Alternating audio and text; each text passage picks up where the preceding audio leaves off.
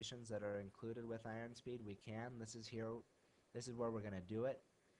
IronSpeed comes with code customization. Oh, okay. It's telling me that it can't run the code customization wizard until it's rebuilt the application. And that's fine. We're okay with that. We'll let it do its thing. Alright, it's done. And now here's our code customization wizard. For those of you new to version 4.2.1, this is a new interface for the code customization wizard. New look, still the same dog underneath. So let's go ahead and get going. IronSpeed comes with pre-written code customizations that you can come in and select, and I'm just going to minimize each of these so you can get a quick view for customizations that are included in IronSpeed.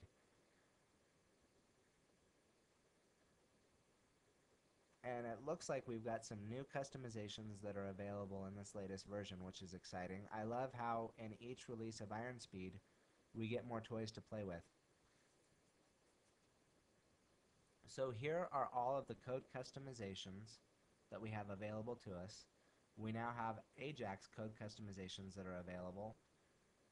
We have actions after add, edit, save, audit, button customizations, and you can expand these and look for the one you want to apply. I'm just going to go for something simple, let's say email integration. I'm going to point out something that is very good to know as you're going through IronSpeed's code customization wizard. These code customizations aren't necessarily complete. What they're meant to do is to get you started.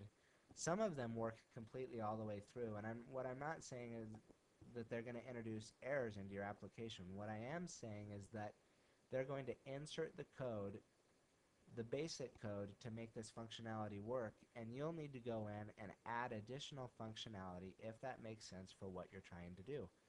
Always, always, always read this entire screen, this description in the code customization wizard. It may include steps that you manually need to carry out in order to make this customization work. You can also see a preview of the code that's going to be inserted into your application here. And obviously my 600 by 800 view is a little bit constrained. In an application open full window, this is a little easier to look at. So we're going to send an email when saving or updating data, and we're going to hit next. And here it's asking us how we want to fire this custom code. What's the event we want this code to be fired from? So we're going to have a button control, and I want it to be,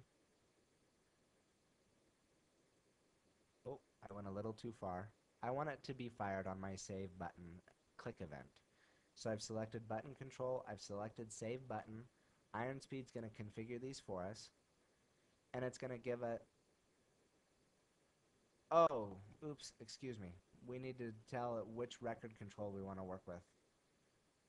And let's do it for the categories record control, and let's select the table, Southwind MDB, categories. Now that we've configured each of these properties, IronSpeed will let us advance to the next window. And here, IronSpeed has completely customized this code it's going to insert by taking our selections for the save button and the table we wanted to use, etc., etc. And now, when we insert this code and run our application, each time the user clicks the save button, an email is going to be generated on the assumption that we've configured a few more properties in our application.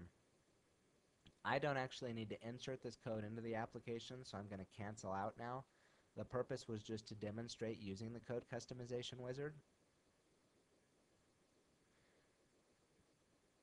Here is the code customization tutorial, and this is just going to link to the help file. It's additional reading for you if you're interested in doing code customizations. It's opening my web browser. I'm going to go ahead and minimize this back out of the way. Feel free to read that if you want. And here are additional code examples. Here's your application's code documentation and your base class documentation. View each of these on your own time. Highly recommend it. It's going to be time well spent. Here's our build menu, and the build menu is new in this, or excuse me, no, the build menu is not new in this version, but it has some new choices. I think each of these is fairly intuitive. build versus rebuild all, run application, run the current page. Maybe we're making changes in one page and we just want to run that page and see how it works. No problem. We've got some precompile directives we can include. We can do some performance tuning here. This is where we can set our caching or our view state.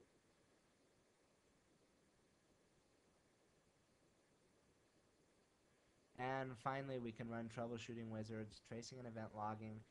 If we run our application and we get, don't click this unless you've been directed to from either IronSpeed support or help on the forums.